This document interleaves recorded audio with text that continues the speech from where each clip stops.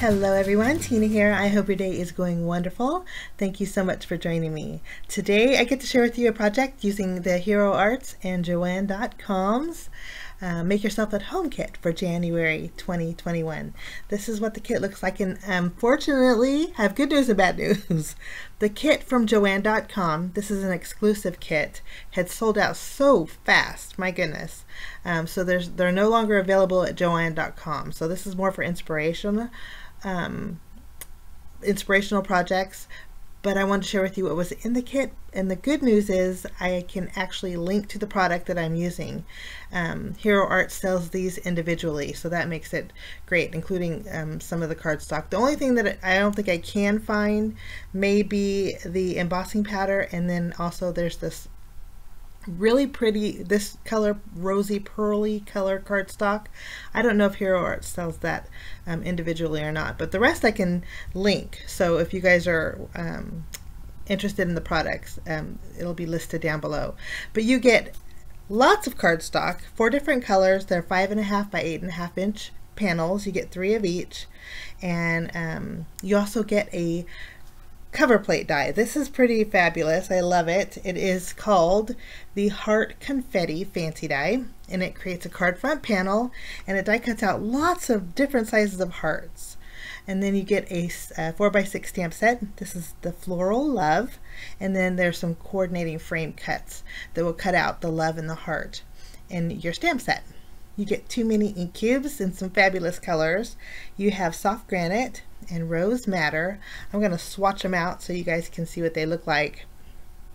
But if you're looking for a nice gray ink, the soft granite is really nice, and then the rose madder is real pretty, really pretty rosy color, almost a corally rose, real pretty. So those are the ink cubes. You also get some beautiful embossing silver sparkle powder. I'm going to swatch this out as well. It's basically silver embossing powder, but you have that extra sparkle, kind of like diamondy look, embedded in that silver. So that's really nice. Also included is a full-size bottle. These are 1 ounce bottles of some Shimmer mist. This color here is Pink Metallic Mist. And I'm going to just spray this and show you how pretty it is. The color of this is really soft pink. It looks kind of bold, but it pulls back a little bit, and then it has that soft, frosty, pearly look to it. So that is your mist this month in the Make Yourself at Home card kit. So let's jump in and create some projects using this. And again, this stamp set and the cardstock and the inks, I'll list down below if you guys want to check it out. Now, for my first card, it's going to be pretty easy, but we're going to do a lot of die cutting. I love the little hearts in here. And so I have the red cardstock, which is, I believe, is Hero Hues Cherry. And then the pink, I believe, is Peony in the Hero Hues color.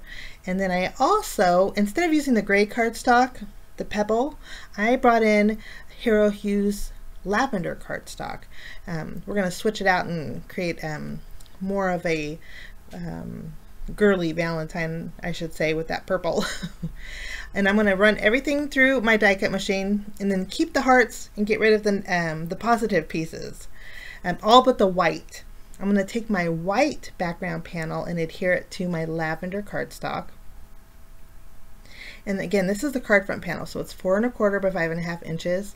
I'm going to take this and directly adhere it to my card base, which is the same size. And this was really easy to die cut out too, guys. Tap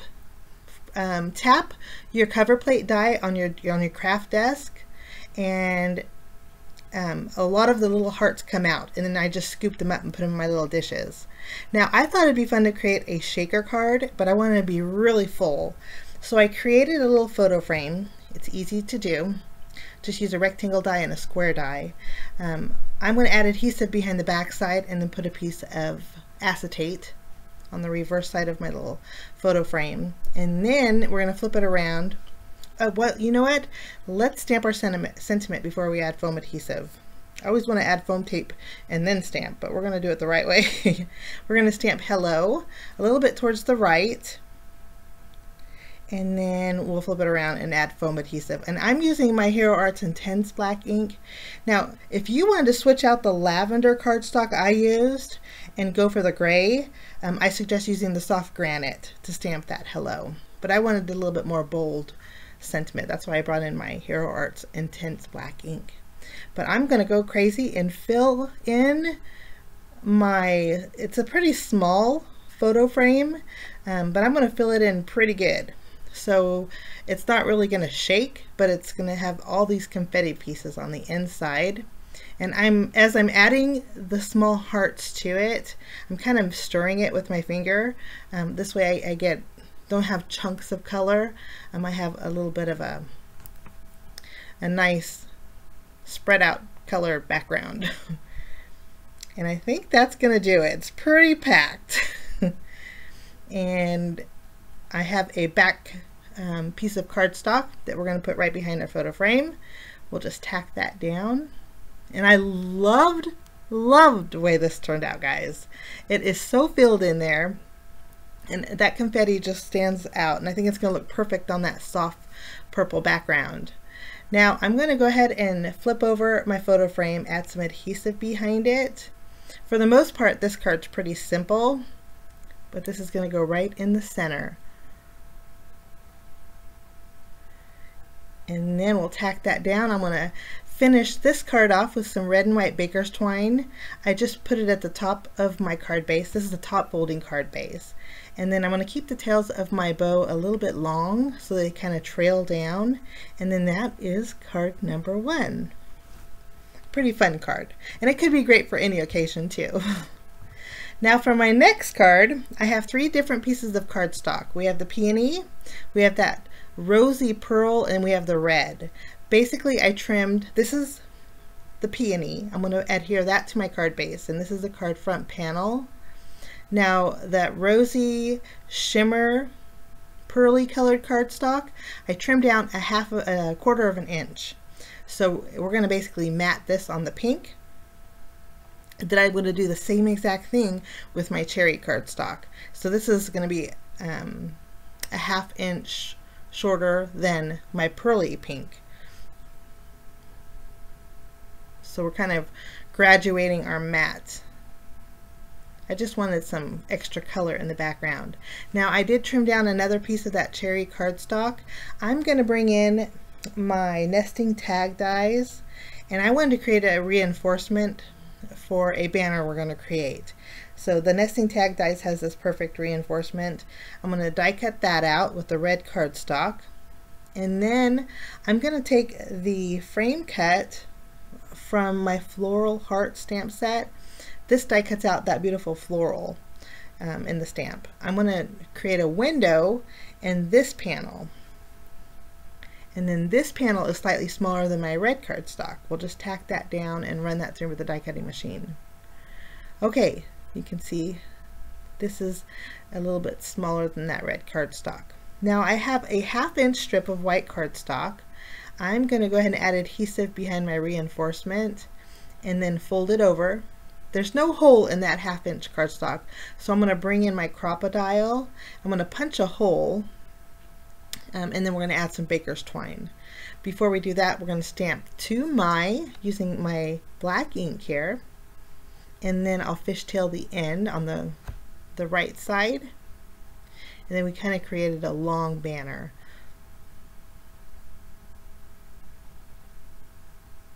And that's good to go.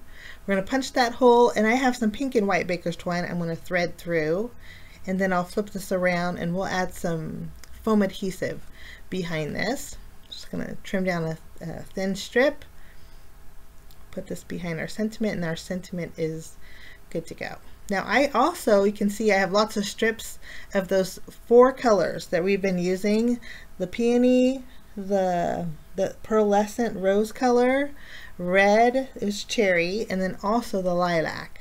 They're all 1/4 inch strips, and I'm taking a real thin piece of cardstock and adding adhesive behind it. I'm just making sure, using my negative heart, that I have enough adhesive for all these strips. And I'm just going to create a colorful background with the colored cardstock in the kit this month. I wasn't sure if I wanted to go diagonal or straight or vertical, so I opted for horizontal. So I'm just filling in all these open areas, making sure that that cardstock will cover my heart, and it looks like it will. And then I'm going to go ahead and take my panel. I trimmed it down so I could fit it in my MISTI, and I'm taking my floral heart, and then we're going to ink it up with my watermark ink. And then I did treat my paper with my anti-static powder tool. This is important. And also when you do this and you're going to heat emboss, I suggest really getting those strips as close as you can together, because if your adhesive shows through, you're going to get embossing powder everywhere. But I'm covering it with white embossing powder. And again, if you were going to go with the gray silver theme, I'd say maybe go with your silver sparkle embossing powder. I think that would look nice. But I melted that embossing powder, and it really did fill up that background with that beautiful floral.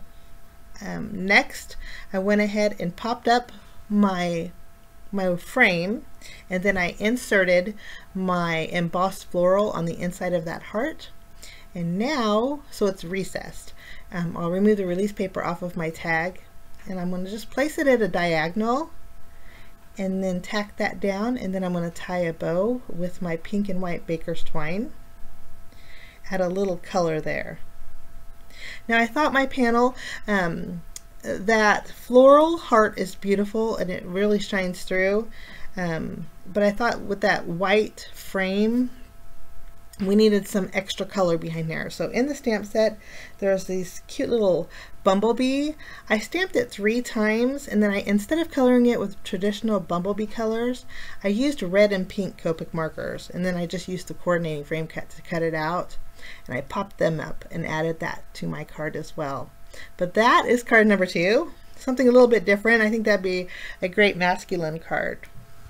For my final card today, I have those same 3 strips of colored cardstock, and we are going to stamp and heat emboss the word love on each one of these. I want to arrange this how I want the love to go, and I think I want my purple first, and that's going to be a little bit more balanced for me. We'll take the E first, and then I'll ink that up with my watermark ink, and then we'll stamp that on the very end on that rosy pearly color. And I think I got a little heavy handed, so we might need to restamp this. Let's add some embossing powder and see how we did. Yeah, I think I need to restamp that. It got a little muddled. We'll ink it up one more time and stamp again, and then I'll go over it with my white embossing powder, and we're going to melt all of these at once. So we'll just continue with our next letter, which will be our V on our peony, and then our O on our cherry, and then our L on our lavender. And I think I need to stamp L one more time. And I'm going to melt all of these at once. It just makes it easier.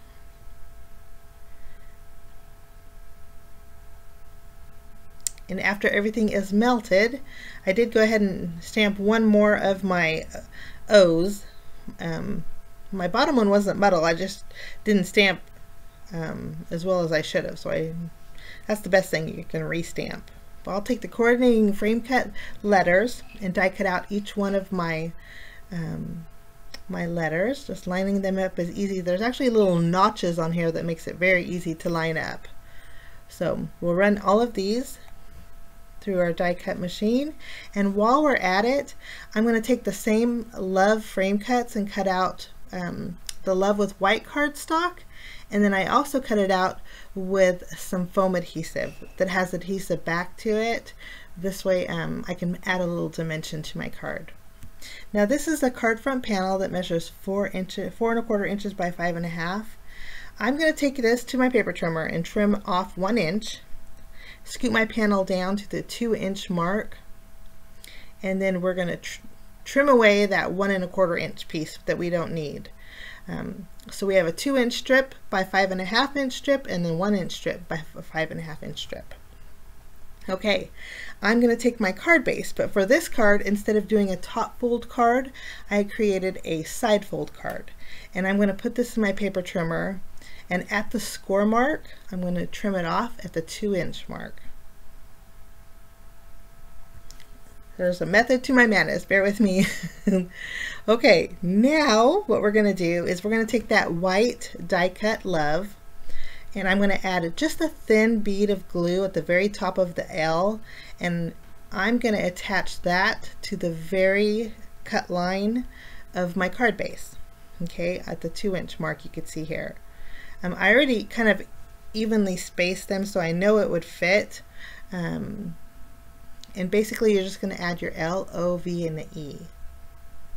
And it's probably just about 1/4 of an inch, if that, that's hanging over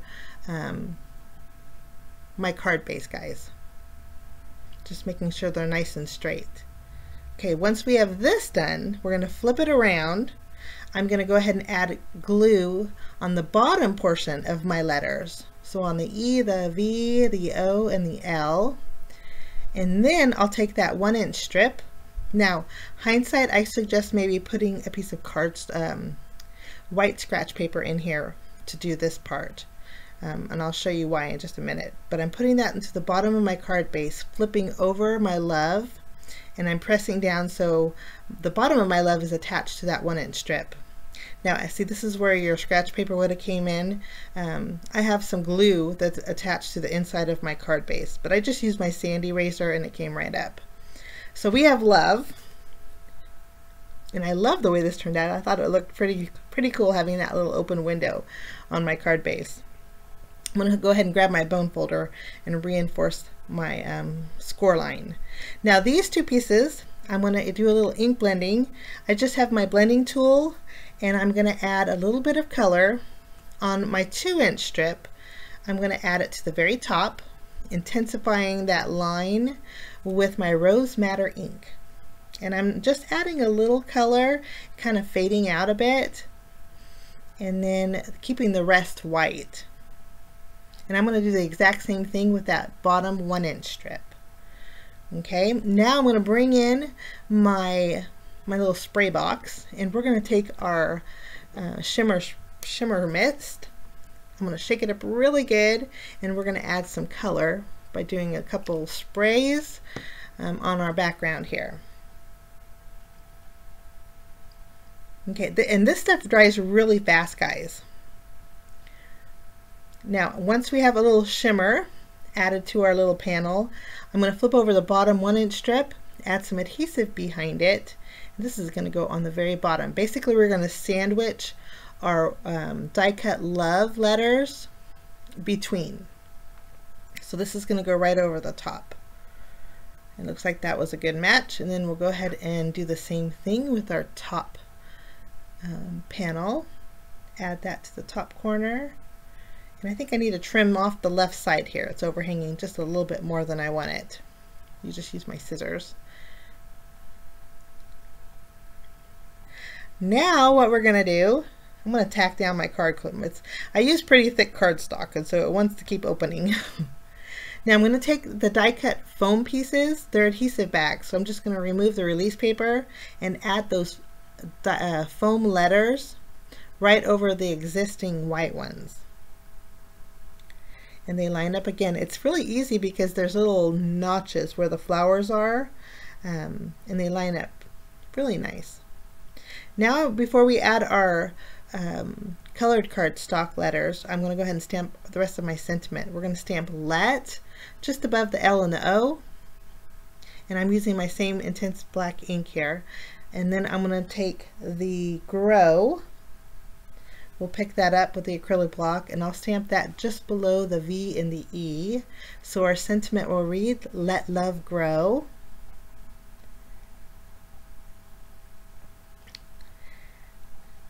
Lovely.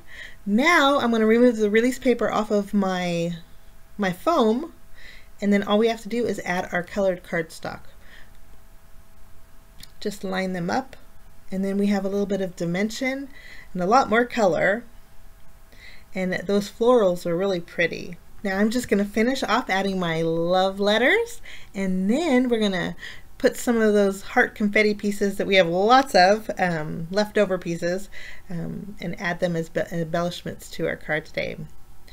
And then that will finish off card number 3 with the Hero Arts Make Your Hero Arts Joann.com. It's exclusive to Joann.com, guys. It's the Make Yourself at Home card making kit, and they usually become available the first Thursday of the month. So head on over there, check it out on February, the first Thursday of February, because I think you're going to like them. It's a great value. Have a great day. Thank you so much for joining me, guys. We will see you again soon. Bye-bye.